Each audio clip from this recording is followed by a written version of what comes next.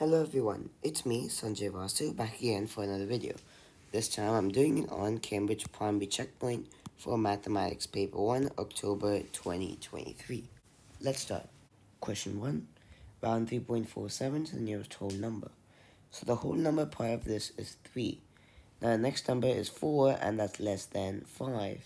So we round it down. That will be 3. Question 2. Calculate 5 by 2 lots of 8. That's simply 5 by 2 times 8, which is 20. Question 3. Write the fraction 15 by 25 in its simplest form. That will be dividing both sides by 5 to get 3 by 5. Question 4. Here are some points marked on the coordinate grid. Write the letters of all the points that are closer to the x-axis than the y-axis. That means if you write on coordinates, so the x value has to be greater than the y value, only then it's closer to the x-axis. For A, the x value is 1, y value is 2. So it's 2 units from the x-axis, 1 unit from the y-axis, and A is not counted. Similarly for B, 3 units from the x-axis, 2 units from the y-axis. Doesn't count. C, 3 units from the x-axis and 4 units from the y-axis. So this counts. C is over here. Now, D, it's 4 units from both axes. So it's equal distance from both axes. And it's not closer to the x-axis. That doesn't count. And as for E, it's 3 units from the x-axis and 5 units from the y-axis. So E counts. That's the answer. Question 5. Complete these statements. Minus 16 minus 5 is equal to minus 21. You can also write this as minus of 16 plus 5. That'll be simply minus 21 as we write here. Minus 16 plus 5. That'll be the same thing as minus of 16 minus 5. That's minus 11. Question 6. Use a protractor and a ruler to draw an angle of 135 degrees. I don't have a protractor and ruler on the application I'm using, but then I can show you how to do it. So we can draw a flat horizontal line using a ruler, and I just mark the points or the end points of the line A and B. Now, to draw an angle of 135 degrees, we can measure, let's say from the point A, we can measure 135 degrees in any direction. In this case, because I've taken A, we go this direction, 135, and draw a line over there. If we took B as the middle point of the angle, or the point where the angle is formed, then we have to measure in this direction to draw a line there. So since I took A, we can measure the angle, mark the point using the protractor, and connect it using a ruler. This angle has to be 135 degrees. And we can mark this point as C. That's the answer. Angle CAB equals 135 degrees. Question 7. Write 3 different prime numbers in the boxes to complete the statement. Dash plus dash plus dash equals 23. There are many different answers. I'm just going to write one. 3 plus 7 plus 13 equals 23. That's the answer. Question 8. Here's a square drawn on coordinate grid. The square is translated. The new coordinates of point D are minus 4, 2, which is this point over here. Write down the new coordinates of point B. So, the square is translated to make the coordinates of D become from minus 4, minus 1 to minus 4, 2. So it's going up 3 units. And the new coordinates of point B will also be going up 3 units, which will be over here. Marking this point, we can see that there's minus 1, 5. 3 units up. So minus 1, 5 is the answer. Question 9. Draw a ring on all the calculations that are equivalent to 6 times 25 times 2 plus 7. So we do multiplication first and then addition. This is the rule of BODMAS. where it's brackets, others, which is exponentiation, for example, division, multiplication, addition, subtraction. Now, the first option, 3 times 50 plus 7. 25 times 2 is 50, so this will be 6 times 50 plus 7. Over here, it's given 3 times 50 plus 7, so this is not equivalent. Now, 7 plus 50 times 6, that's simply going to be equal to, now as I said, 25 times 2 is 50. Now, 6 times 50 plus 7, if we bring the 7 over here, it's still going to be the same result. So, this is equivalent. Now, 100 times 3 plus 7. Now 6 can be written as 3 times 2. Now 3 times 2 times 25 times 2. We can do this to get 100. Over here, 2 times 25 times 2 is 100. Now 3 times 100 plus 7. And this is the same thing as 100 times 3 plus 7. So it's equivalent. Now 6 times 25 times 9. Well, as we know, due to the BODMAS rule which I just explained, we do multiplication first, not addition. So we don't do 2 plus 7 equals 9 first. We do all of this first, therefore this is not equivalent. That's the answer. Now going to question 10. Here are 4 calculations. 17.2 times 4, 17.09 times 4, 1.72 times 39, 1.7 times 39. Draw a ring around the calculation that gives the largest answer. You do not need to work out the answers. Well, if we can't work out the answers, how do we do it? Let's compare. So 17.2 times 4.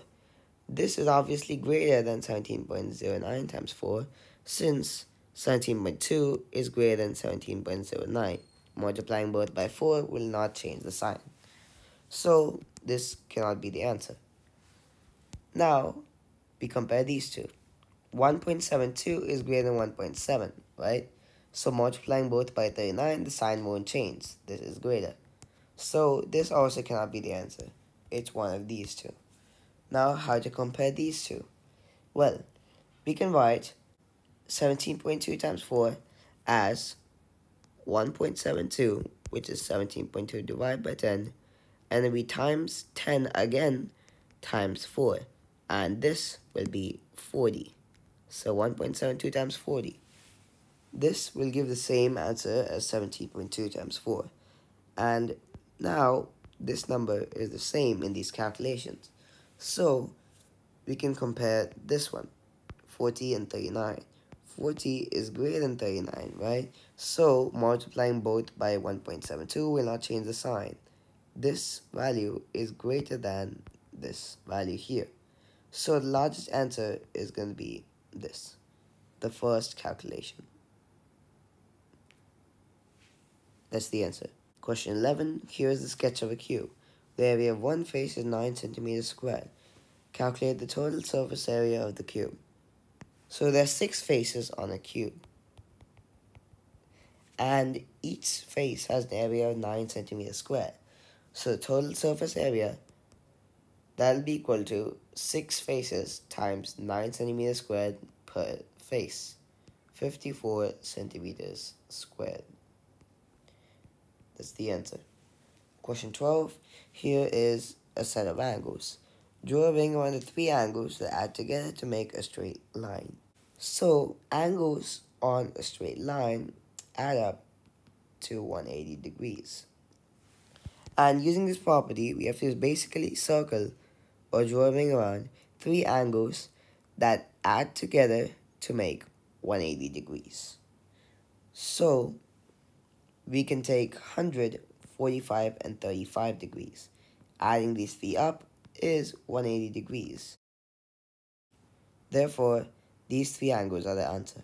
In case you're wondering, there's no alternate answer for this. These 3 is the only answer which you can choose. Question 13. The perimeter P of an equilateral triangle with side length S is given as P equals S plus S plus S. A. Find the value of P if S equals 12 centimeters. P is equal to 12 plus 12 plus 12, just replacing S equals 12, so 36 centimeters. That's the answer. Now part B, 2 identical equilateral triangles are joined together to make a new shape. Draw a ring around the correct expression for the perimeter D of the new shape. we can see that if one side is S, all sides are equivalent to this one side.